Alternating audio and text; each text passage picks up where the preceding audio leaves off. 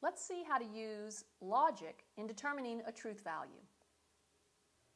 The following statement pertains to support for the death penalty in the United States in 2008 compared to 1997. There was no increase in the percentage of Americans who supported the death penalty, or there was an increase in the percentage who opposed the death penalty and those who were not sure about the death penalty. The first thing we want to do is to write the statement in symbolic form. So to do so, I've taken the statements that we're interested in, the increase in the percentage who supported, the increase in the percentage who opposed, and the increase of those who were not sure, and I've called those P, Q, and R.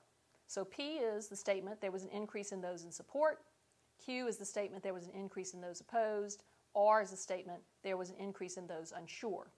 So looking back at our problem, we have there was no increase in the percentage of Americans who supported. That would be the negation of P. We have the disjunction, or, and now we have these two statements put together with an and, so we're going to have an and statement in between. There was an increase in the percentage who opposed, that's going to be Q, and there was an increase in those who were not sure, or those who were unsure, that's going to be or. So this is going to be the symbolic format of that statement. Use the information in the following graph to determine the truth value of the statement we came up with in Part A. Well, here's the graph that we're interested in. Notice that we have what's going on in 1997 compared to what's going on in 2008. So let's determine the truth values of P, Q, and R in relation to this. P, remember, is that there was an increase in those in support. Well, notice that this is the line or the bar that corresponds to those in support, and that has decreased. So we're going to say that our P statement is actually going to be false. There was not an increase.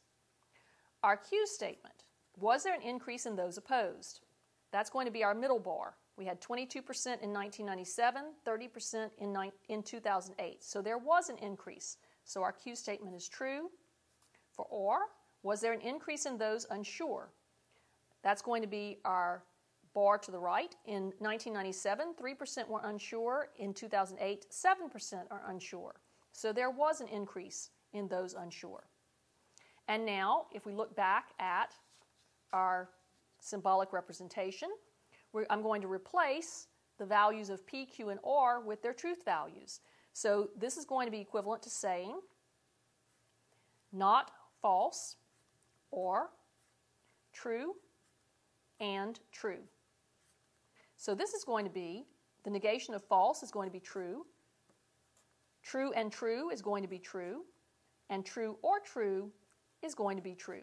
So we can determine by using our symbolic format that the truth value of that statement is true.